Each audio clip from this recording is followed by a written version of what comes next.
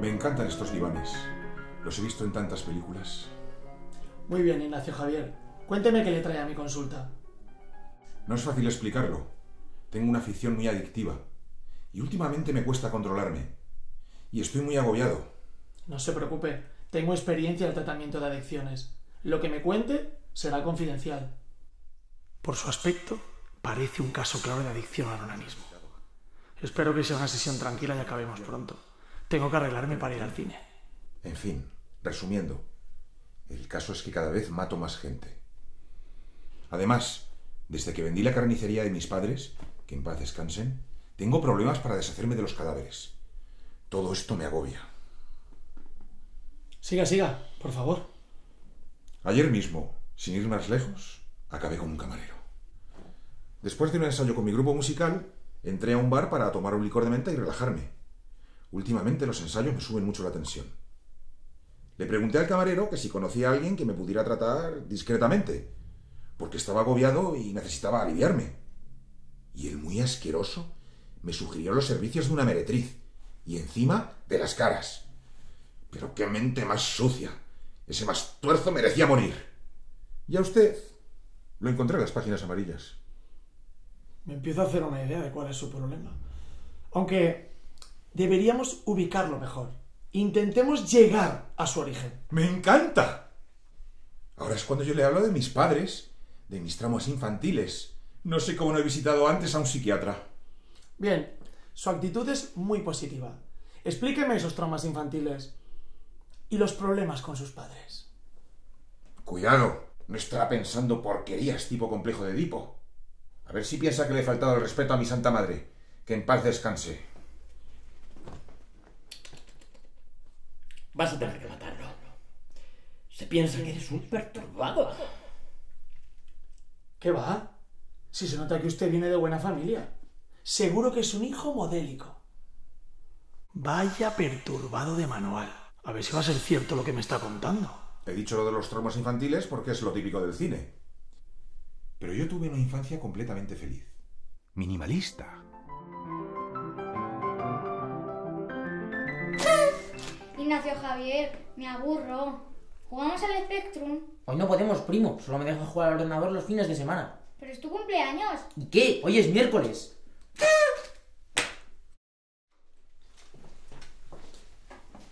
Ignacio Javier, tu primer cuchillo chuletero para que sigas la tradición familiar y trabajes este verano en la carnicería. Toma, y para que escuches buena música y no pienses solo en tu ordenador. Gracias. Mis padres también me protegieron siempre de los pensamientos impuros. Papá, ¿podemos ver esta noche en la tele la película de los Gremlins? Ni hablar. Esa película tiene por lo menos un rombo, sinvergonzón. ¡Válgame, señor! El chiquillo quiere verlo Green. ¿Los Gremlins? ¿A qué pensamientos impuros se refiere exactamente? Es obvio. A los enemigos del alma. Mundo, demonio y carne. Perdone que le diga, pero esto tiene que ser de primero de psiquiatría. Claro. Se me están quitando las ganas de ir al cine. Entonces, ¿cuándo comenzó esa afición? Me aparté de lo tradicional con la mortadela de gato, pero eso no fue un problema.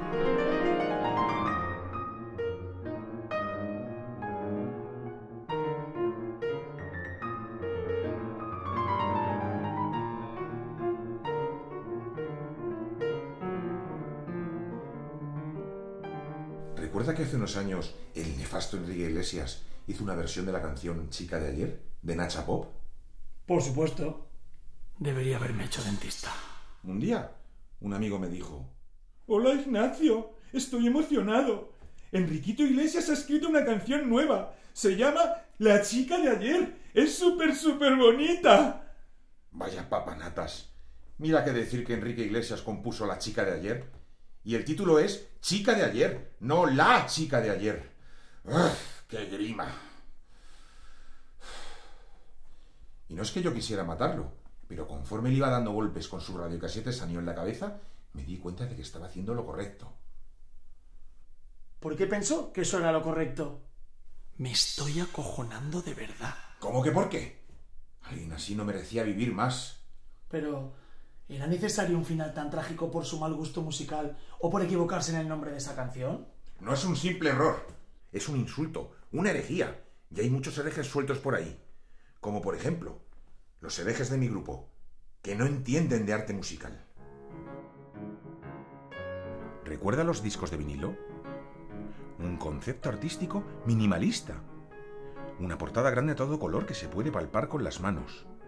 Una hoja con los títulos y las letras de las canciones. ¿Cuántas horas he pasado en mi habitación? A solas con mi equipo de alta fidelidad, degustando un peppermint y deleitándome con su peculiar sonido, mirando sus portadas, oliéndolos, pasando la lengua por sus surcos. Eran obras de arte reales, no como los MP3s o las descargas digitales, que están en las nubes, igual que esos niñatos que no respetan nada y oyen música con un teléfono móvil mientras cruzan la calle como zombies. Dan ganas de filetearlos. Son un insulto al buen gusto. Repugnantes. Veamos, Ignacio Javier. O mejor, Nacho. ¿Puedo llamarte Nacho? ¿Hay otras cosas que te despierten esos impulsos homicidas? Sí. Me molesta especialmente que me tuteen y me digan Nacho. Es como compararme con Nacha Pop, aquel grupo sublime y minimalista. Es como ensuciar su memoria con mis impurezas. Más de uno ha muerto terriblemente por llamarme así. Claro. Y también dirás que me mataste a mí por llamarte Nacho. ¿Eh? ¿Nacho? Mentira, eso es una excusa. Pues sí. Te trituré por eso. De hecho, fue un castigo justo y necesario. Bla. Pero si ya tenías lista la picadora de carne antes de que yo dijera nada. Cabronías. Joder, encima habla con seres imaginarios. Me voy. Eres un liante. Ya verás, la próxima vez que bajes al sótano te voy a dar un susto que te cagas.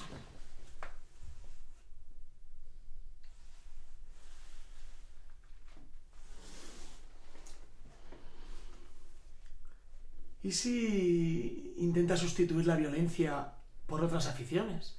Por ejemplo, buscar el amor. Yo conocí a mi novia por internet, con una aplicación para solteros. La pobre Maripuri, que encontrará aquí mi cadáver cuando me busque al ver que no he llegado al cine. Ni hablar. Internet es una perversión del maligno y las mal llamadas redes sociales son un invento contra natura. Además, mis aficiones siempre acaban igual. Por ejemplo, me encanta jugar al Spectrum. ¿Lo conoce? Me suena.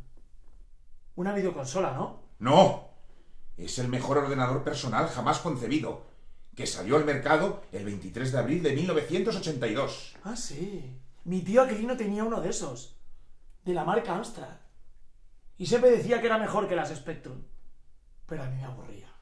Siempre ponía un juego rarísimo. El backgammon. ¡Válgame el señor! Amstrad dice.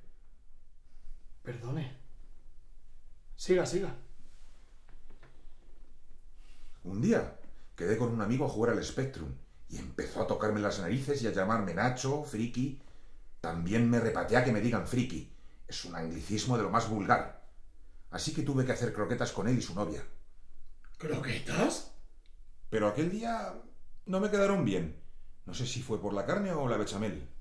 Vaya por Dios. ¿Y la música? Me ha comentado que toca en un grupo, ¿no? ¡Croquetas! Ignatius Pop. Mi grupo de pop, rock, blues minimalista. Pero esos zoquetes no me entienden. Y a veces me faltan el respeto. Incluso intentan ensuciar mi cuerpo y mi alma con sustancias estupefacientes. Tienes que triturarlos. Son sucios y frikis.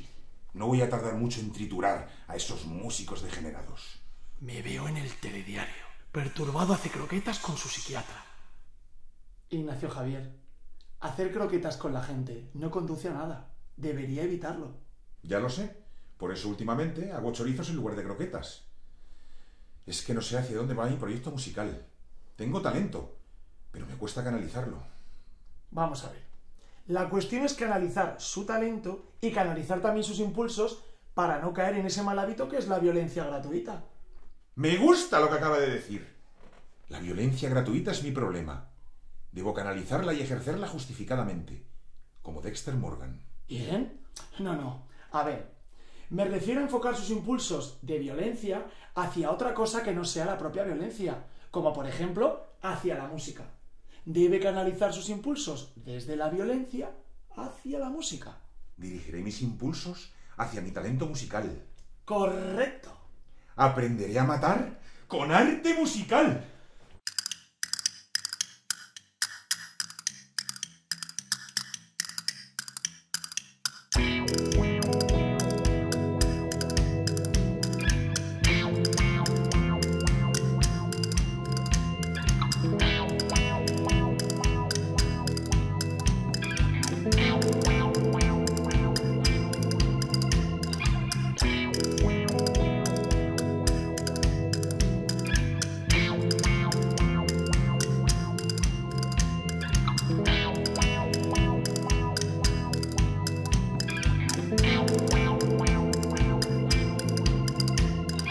A raíz de mis conflictos con la gente que me agravia, enloquezco por momentos.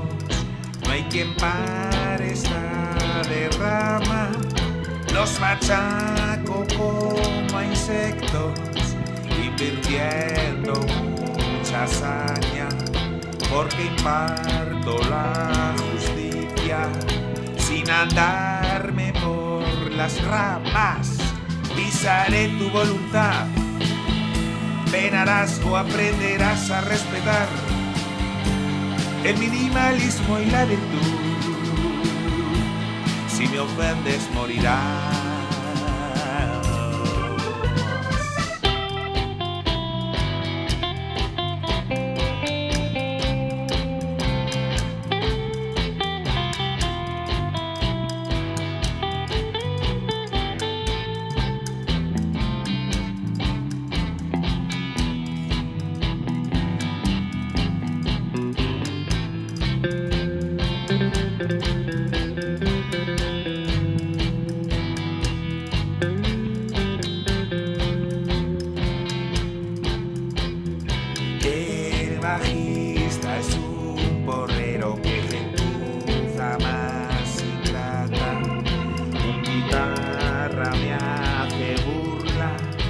El otro se mete rayas, me ha ofendido el batería, aunque la peor infamia la soltó alegre el teclista, confundió a Enrique y los Nacha. Pisaré tu voluntad, penarás o aprenderás a respetar el minimalismo y la virtud. Si me ofendes morirás.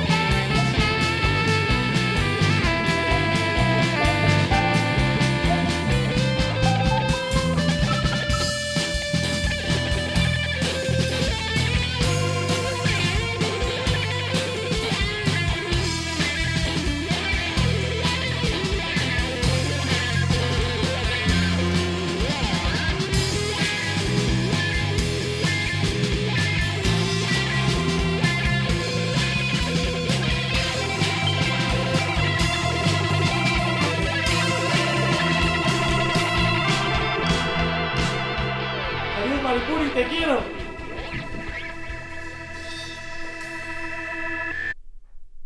Apúnteme el lunes a la misma hora. Hablaremos de cine.